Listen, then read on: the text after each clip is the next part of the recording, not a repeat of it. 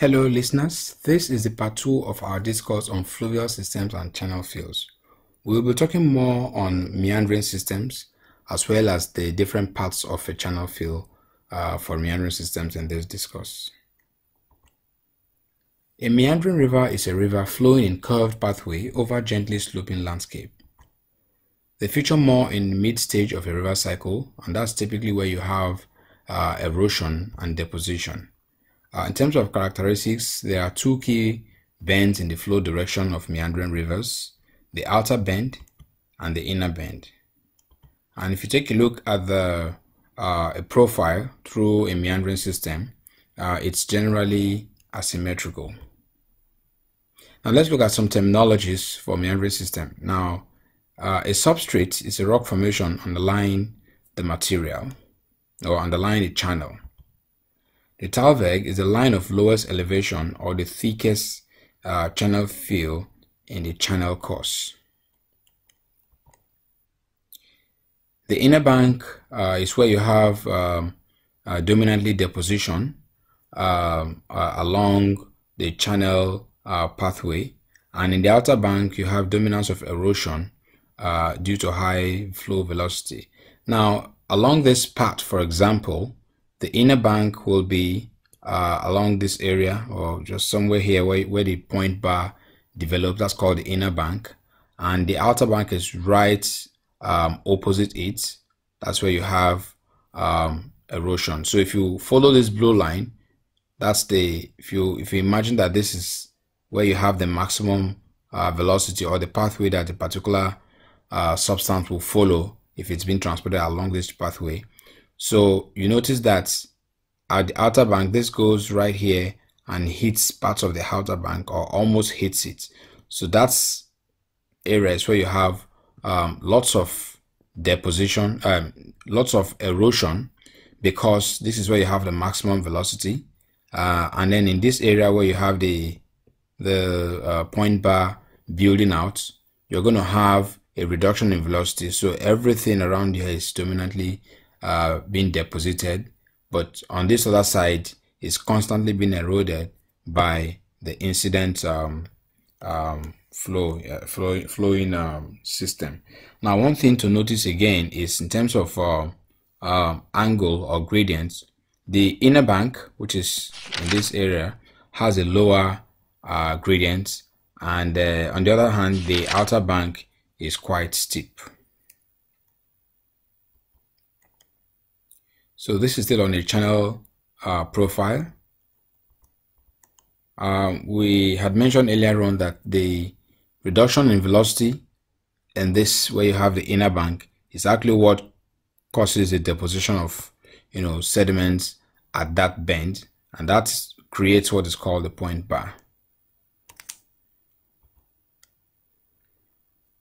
So if you look at surrounding areas for these systems, for meandering systems, we have a levee. A levee is more like a little ridge or a bit of embankment of deposits that helps prevent overflow of the contents of the field, in this case water, outside the channel. So if I have this little mass of sediments, kind of acting as a barrier, so whatever I have within the system will be unable to flow out. So this levee is actually a natural ridge for everything within the channel field. The floodplain is the low-lying area outside the channel fairway. So generally that's where you have vegetation, and anytime the channel is overflown or overflows its bank, this floodplain is going to be, of course, that's why it's floodplain, is going to be flooded because it's quite low lying and just very close to the channel. There are some times where in those areas where you have the cut bank, sometimes the levee there is unable to hold or unable to keep the content of the channel in place. So there's some kind of a break or a rupture. So when that happens, part of what is supposed to be, maintained within a channel pathway overflows the levee or the bank of this system and gets deposited outside the main fairway, and that's called these are called crevasse play or crevasse deposits. So now on to other definition. So within the channel field, there are three main, well, in this case, three main components: the lag deposits, which are typically coarse and pebbly; the main field, which in some case you see evidence of cross bedding due to lateral migration or lateral accretion of the deposits within the channel fairway; and the mud plug, which are typically late stage deposits, very fine muddy units, signifying some form of abandonment of that of deposition or some kind of cessation of deposition of sediments in that channel fairway. Now, lateral accretion packages are generally inclined strata deposited during outbuilding of sediments on the point bar. So along this line we have cross beds, and this is suggesting that there is movement in this direction and also in this direction, just orthogonal to the inner bank.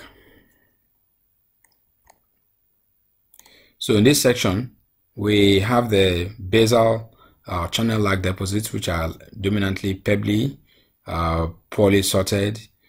We have the main sandfield, which sometimes bioturbated with cross beds, and they all sometimes fairly well sorted. And the late stage or abandonment fasces, which in this case are usually low net or muddy. So if I take a look at this, if you take a look at this area, so what we see is that what was originally a crevasse play part of the system, sometimes the system becomes, what was originally a small opening becomes fully developed, and the channel preferentially passes its sediments through that new pathway. So this section becomes abandoned, this section becomes the new pathway. So this point where that's happened, or this section where that happens, is called the avulsion area or the point of avulsion. Now if I put a well on this section through from the from the top to the bottom, what I'm going to see in the log is going to look like this. So at the bottom part of it, if everything is as captured, the bottom part of it will have lots of poorly sorted pebbly materials, which, like I said earlier on, are called lag deposits.